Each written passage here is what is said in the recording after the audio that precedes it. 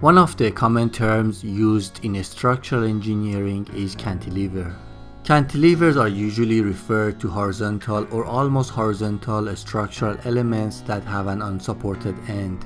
Cantilevers are commonly used in various structures around us, such as apartment balconies, tower cranes, road signs, certain types of bridges, and even aeroplane wings.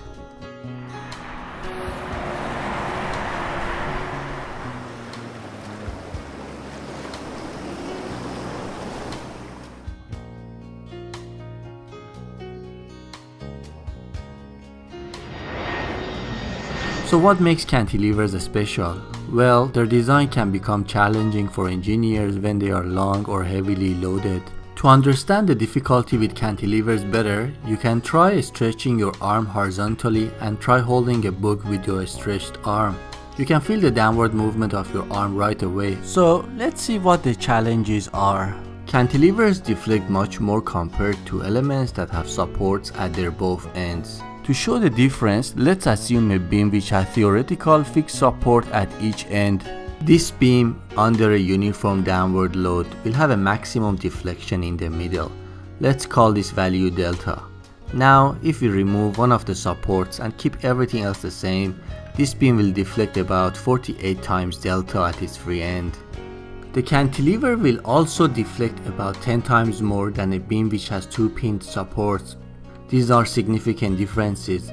That is why deformations can be significant in cantilevers, and hence they require a careful design. In terms of vertical vibrations, a cantilever beam fixed at the end can have a natural frequency of about 1/6 of the same beam having a fixed support condition.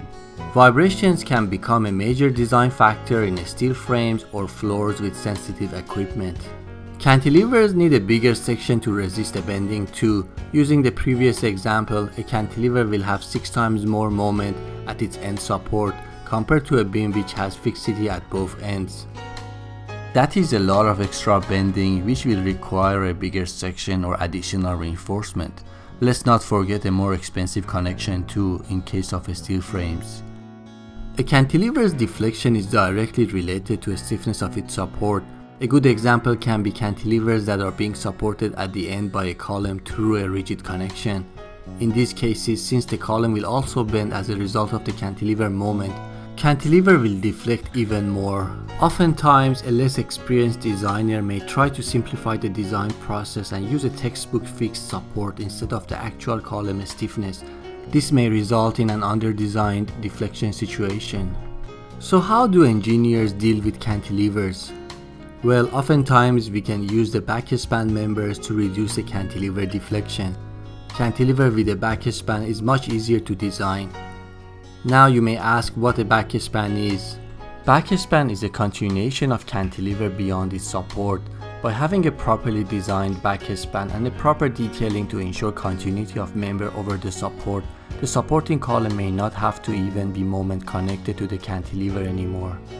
Depending on the various load and stiffness configurations and length of members, the cantilever end may even move upward instead of downward.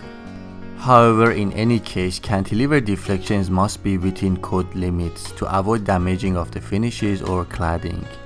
Also more common in non-building structures, we can add a compression or tension element to help supporting the cantilever. As you can see, the cantilever is now supported at an extra point. Use of these supports is not common in buildings given the fact that it will be architecturally unpleasing. Something interesting to know, many of the tower cranes use a combination of tension supports and a backspan. They also use concrete blocks to counterbalance the loads.